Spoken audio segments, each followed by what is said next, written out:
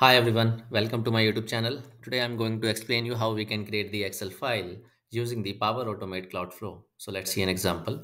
So this is my SharePoint site. Okay.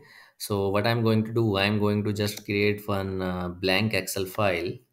Okay. I will explain you later why I'm creating a blank Excel file. Okay, so my blank Excel file is created. Okay, now I will go back to the Power Automate Cloud Flow, and here I will type a get file content, which is a SharePoint action. Okay,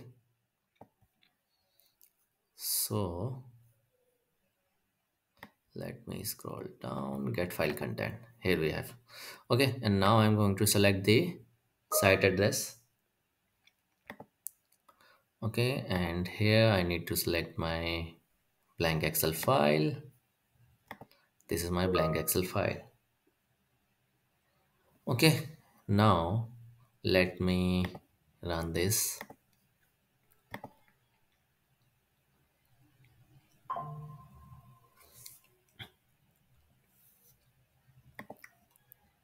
My flow run successfully. Okay, now you can see we just created this as a blank Excel file. Okay, and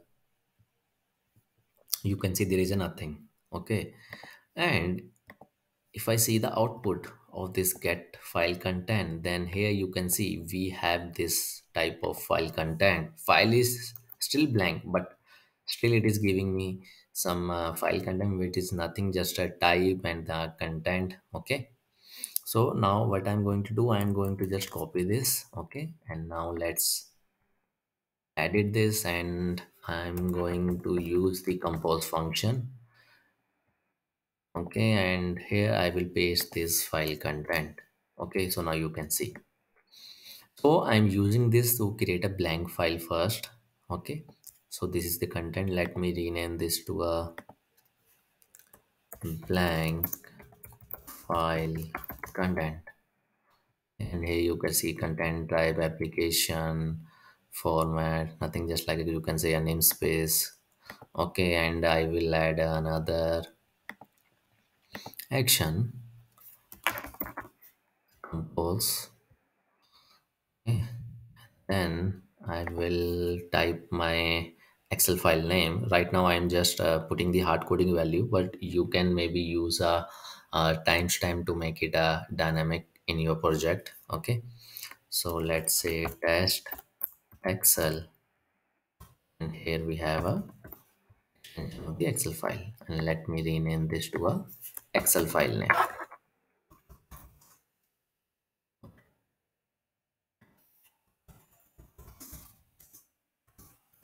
Excel file name. Okay, so now what we will do, we will just select the create file action from the SharePoint. Okay, and then we will select the SharePoint site and select the path, share document, and my file name would be the output of the compose, and then content is nothing, just like a blank. Okay, so now if I run this, now you will see my file will created in the SharePoint site. Now flow run successfully. Now let me refresh this. So now you can see that test Excel file is created. Let me rename the delete this. Okay, and then if I open that test Excel, then you can see this is nothing, just like a blank. Okay, so now our Excel file is created. Now next step would be like create a table. Either you can create a table or you can insert the data, but we have a different way. So today I'm going to explain you this first method. Okay, so here we need to just create the table. So if we type create table, then it will show you Excel uh, online, and then you need to select the location. So what I'm going to do, I'm going to just select this copy this because in my case it is not coming. Okay, so you can put as a custom value.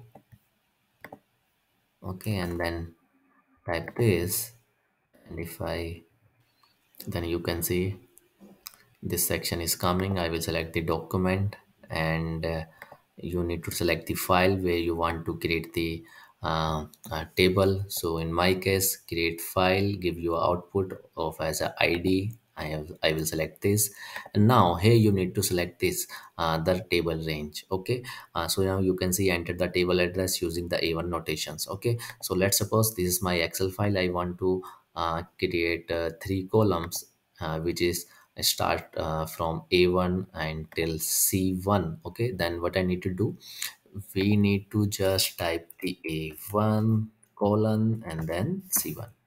Okay, and here you can type your table name. In my case, I am typing first table.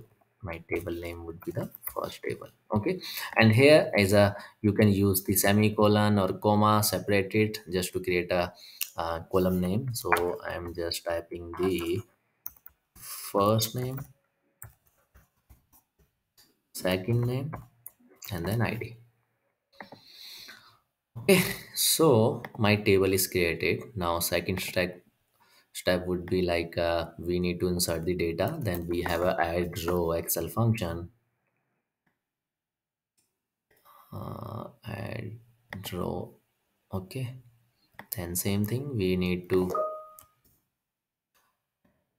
paste the our site address. Okay, and then select the document library, and then the file name. Okay, so for file name you can use the same id which is coming from the create file. Okay, and for table you can,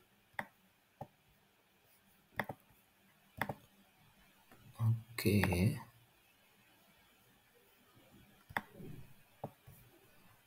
couldn't retrieve, why?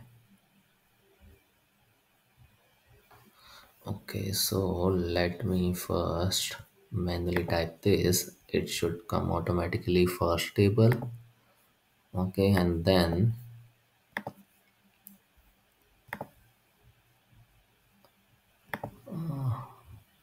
we did something wrong. No.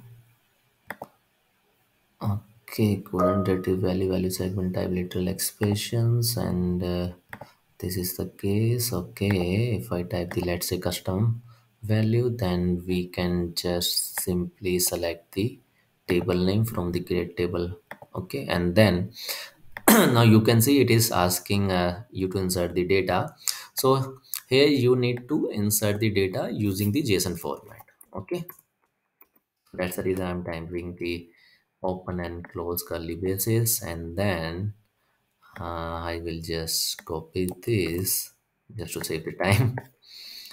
And here, and this is my first and this is the second, and then I will keep this column names in the double quotes. Same thing I'm going to do with the rest of the columns. Okay, now we will use the colon, and then in the double quotes I will type the value. First name Sumit, second name again Sumit, and id would be the one. Okay, so now you can see in the double quotes I just type the column name, and in the double quotes I just type the um, column values. Okay, so now my flow is ready. Okay, definition contains invalid. Okay, we just forget to type the comma. Okay, now let me run this.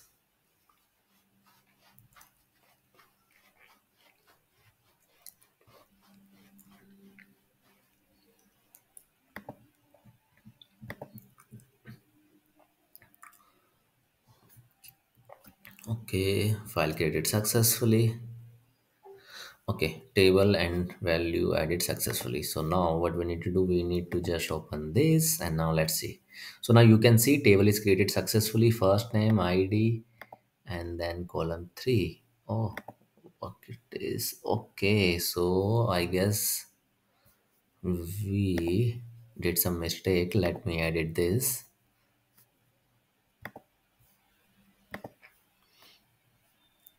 It's in, okay. I just put full stop. We should use the comma. So now it is, you can see this is comma, first name and then comma, second name comma, and then ID, like a comma separated with a column name. Let me recheck. Okay, so look fine. Now let me run again, save, test.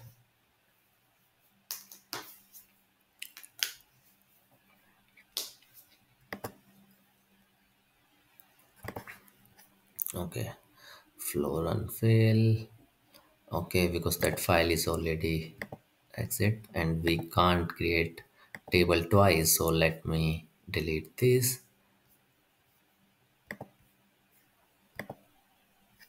Okay, now let me rerun this slow,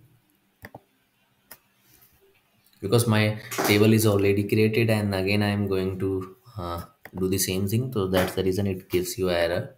Okay,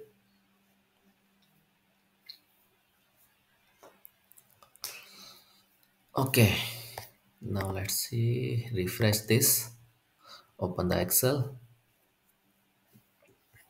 Okay, now you can see this is the first name and this is the second name, and this is the value of first name, second name, and ID is 1. So that's how we can create the Excel. And if you want to insert more data, like there is some scenario you are fetching the data from the SharePoint list, and then you can do the apply to each. Inside apply to each, you can keep this add arrow into a table.